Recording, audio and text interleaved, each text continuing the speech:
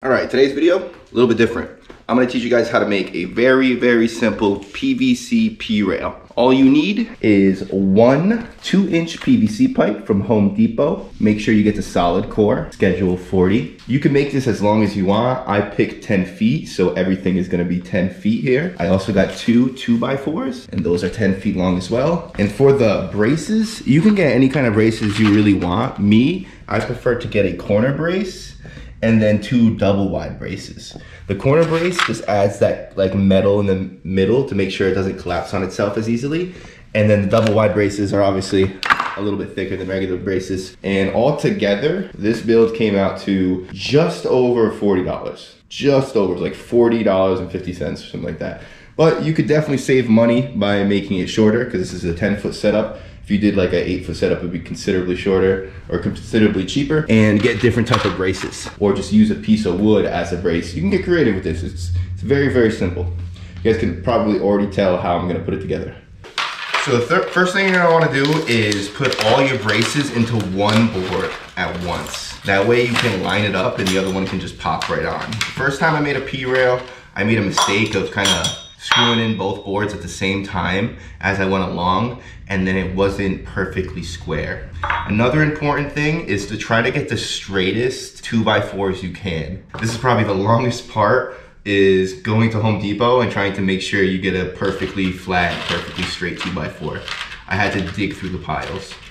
Obviously you don't need to if you want a little bit of wobble or if you plan on just fixing it yourself, but if you want to make it as easy as possible, let's try to get some flat 2x4s. All right, this next step isn't completely necessary, but I like to do it because it just makes it so much easier. And I bought a cheap drill from Walmart that was like $20.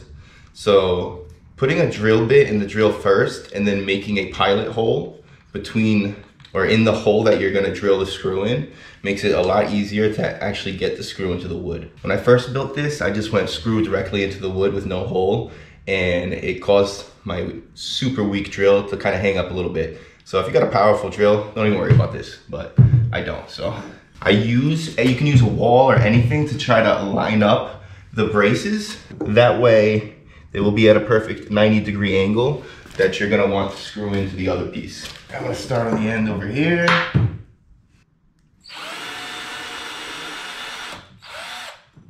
Good hole right there.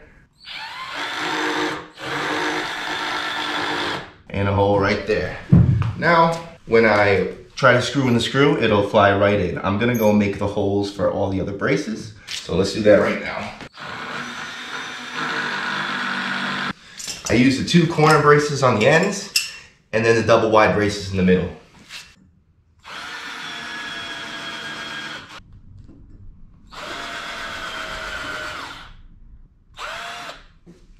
Oh no, my drill is dying. I forgot to charge the battery. Well, I will be right back. Okay, I'm back. I got a drill with a cord on it now, so we can finish this up. The problem with this is it's almost too strong, but it should be fine. All right, now that I've finished the holes for one piece of the wood, you're just gonna put in the corresponding screws. Pretty simple stuff to make sure it's perfectly flat against the wall. There it is.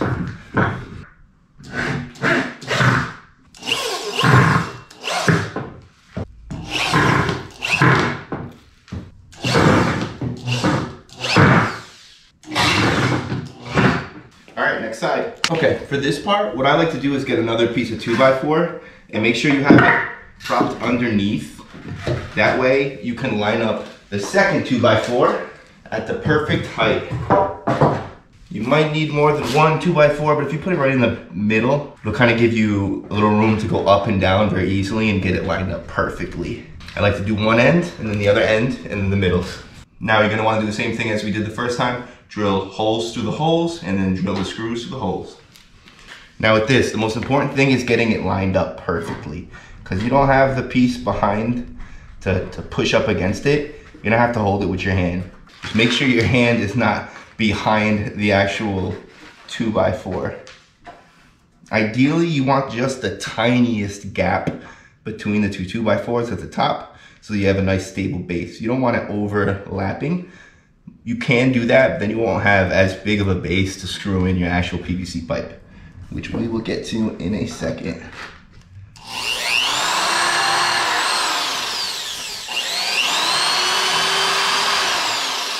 The best way to do this is to have 2 drills, so you can drill the holes and then screw the thing in afterwards, but I just gotta switch back and forth. All right, like I said, very important, try to line it up. 1. Goes in so easy. All right, I'm gonna do the far end and then the 2 middle braces. Don't forget to make the hole first. Also, don't try to grab the bit before it stops spinning. That was almost really bad. Now we get to middle braces.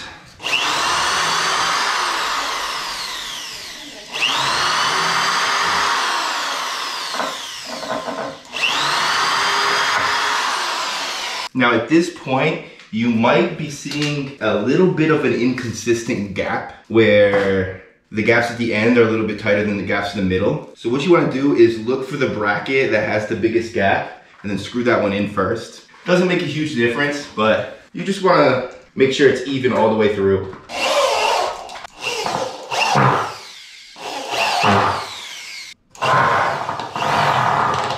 All right, and that's the base. Now you can flip this thing over and get ready for the next step. All right, now you're gonna take your PVC pipe, throw it on top, slide it to the end, perfect length, everything lines up perfectly. First thing you're gonna wanna do is we're gonna go back to drilling holes. You're gonna wanna drill 2 holes at the end into each piece of wood. That way, we're only gonna have to drill 2 holes in the actual PVC itself to push that down. Hopefully you guys can see where the holes are going, but they're gonna go diagonally into each 2x4. So.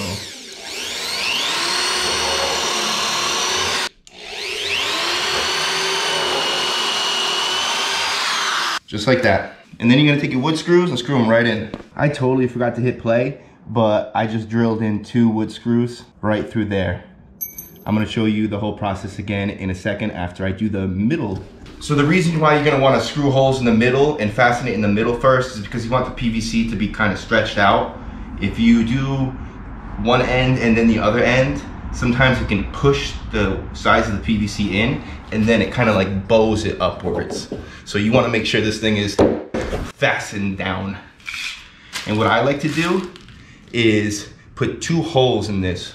One hole is gonna screw into the left board and come from the right side, and the other hole is gonna be the opposite. So, you really are gonna wanna get drill bits that are big enough to make a hole for your screw to go straight through. I don't have one, so what I do is make the hole and then spin the drill bit around to make the hole bigger. I'll show you what I do. Probably not the smartest thing in the world, but it gets done. And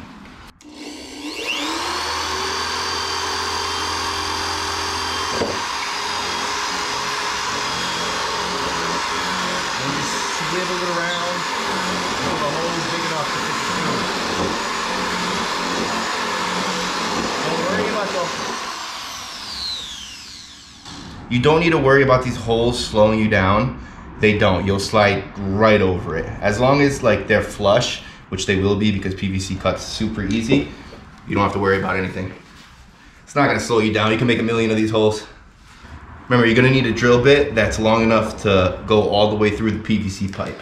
So you might need an extender or just a longer drill bit for the actual screwdriver part. And don't forget to make the small pilot hole for this as well.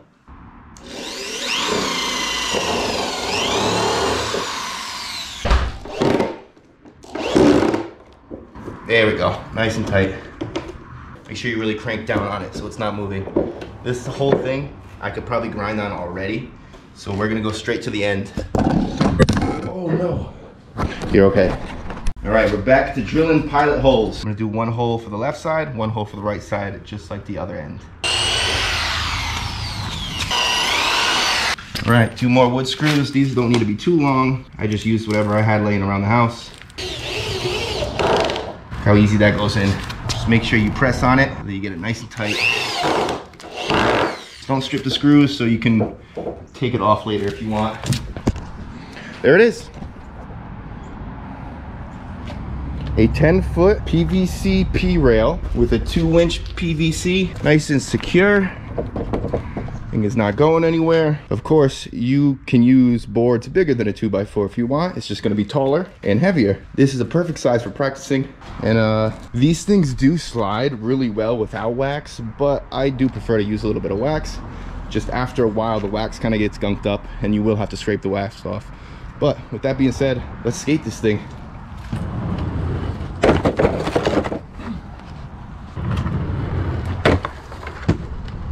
There we go.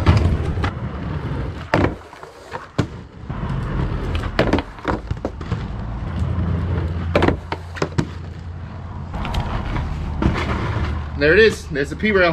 Have fun.